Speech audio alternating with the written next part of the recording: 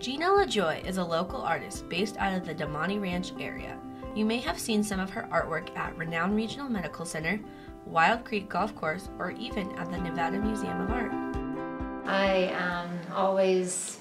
been interested in art since I was probably in grade school, and so I always did projects for the teachers. And then once I took classes when I was in high school, and then once I got to college, I was undecided for about a year, and then started taking some art classes and just decided that's what I wanted to major in. So I have a Bachelor of Fine Arts degree.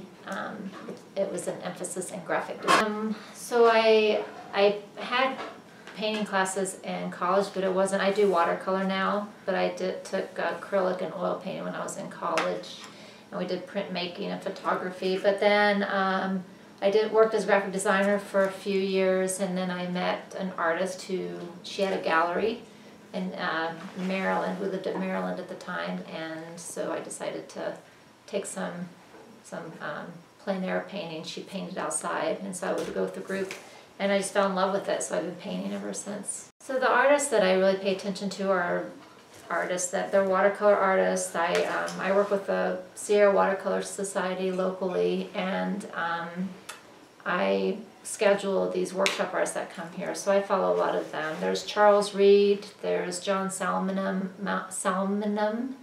Bev Joswiak, she was just here, and they're just amazing. And watercolor has come a long way from years ago, so there's all kinds of different ways to paint.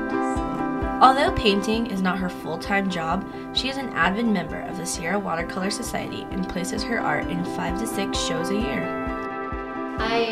I take a lot of photographs, and I really like shadows coming off objects, so it's my favorite thing to paint. I like painting people, so I try to take photographs everywhere I go, as long as, you know, I don't disturb anybody. I paint from my photos, and then because of my graphic design background, I have a good eye for composition, so it's just easier for me to paint from a photograph where I can leave stuff out or put stuff in. I've entered quite a few, and there's a San Francisco, it's a California Watercolor Association.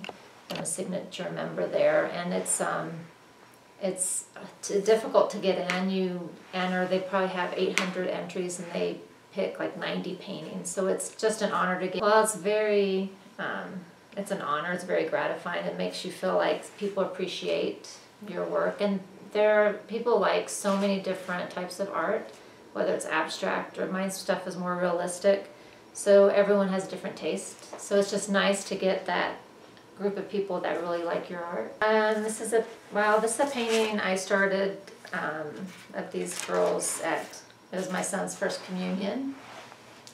So I probably took this photo, it was like 7 years ago, I guess. How old was he? So I just decided to paint it, but I like all the fabric, the veil, so I'm just now putting in a lot of color in the veils, but it has so many more layers of color still. It's very light still, so I'll probably have to work on it, you know, probably another week or so before it's done.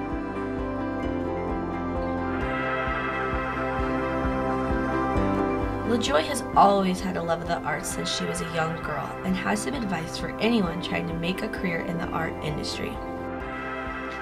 Take workshops, as many workshops as you can, because you have to develop your own style, and everybody paints differently, and once you find your own style, then your stuff's more recognizable, and it'll be more enjoyable for you to paint.